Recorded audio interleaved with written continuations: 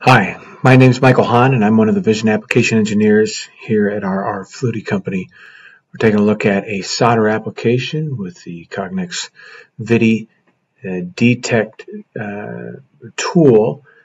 Here what I've done is I've loaded into the neural network 50 good images. That's what I'm showing here, all in green.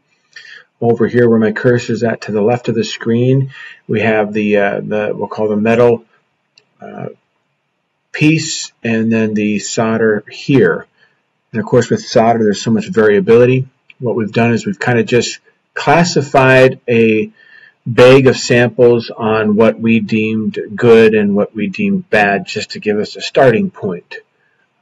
So I loaded up the 50, ran it through the defect detection or detect tool, and then loaded the 50 bad parts.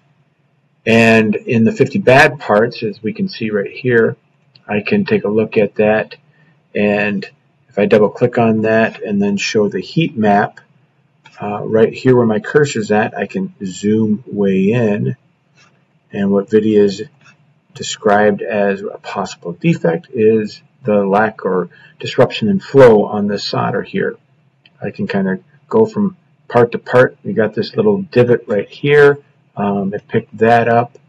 Over here, looks like we've got some issues over here. Put the heat map on there. You can see it kind of picked that up. On this one here, you got a little bit here, some top surface, and then over to here, it highlighted that as, you know, that's a possible defect. So as I kind of, I'll zoom back out. As I go through all of these images, I can show all the different possible defects, you know, across the whole part.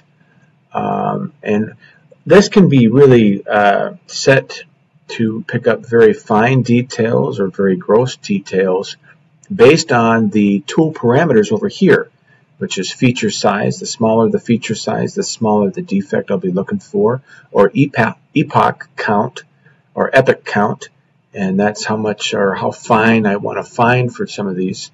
And then capacity, how intensely am I going to look on the region that I have. So by adjusting these three areas, the two numbers and then capacity being huge, large, medium, or small, we can find a number of different defects on the samples that have been given to us. Anyways, that is the application for solder that we looked at here today.